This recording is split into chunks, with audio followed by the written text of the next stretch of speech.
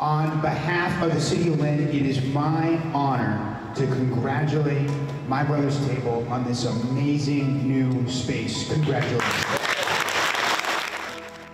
My Brother's Table cut the ribbon on their brand new dining room this past Friday, including a speech by Executive Director Diana Kuzia-Hills, where she reflected upon the importance of providing a dining experience for all guests and everything that COVID-19 taught them about the growing need for meals in the city.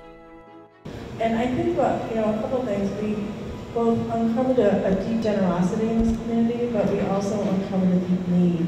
People who maybe wouldn't have come in and dined in the dining room, but they found takeout. They could just, zoom in, grab some food, bring it home to their family.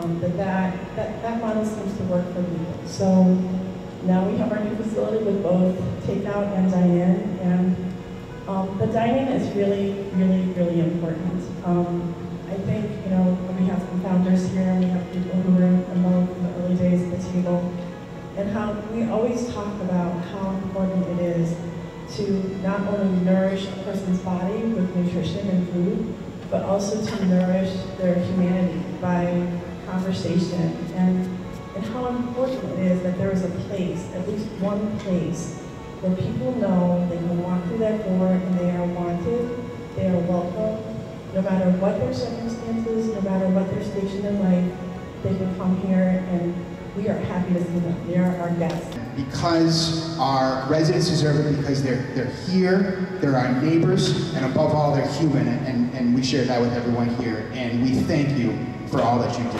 Congratulations.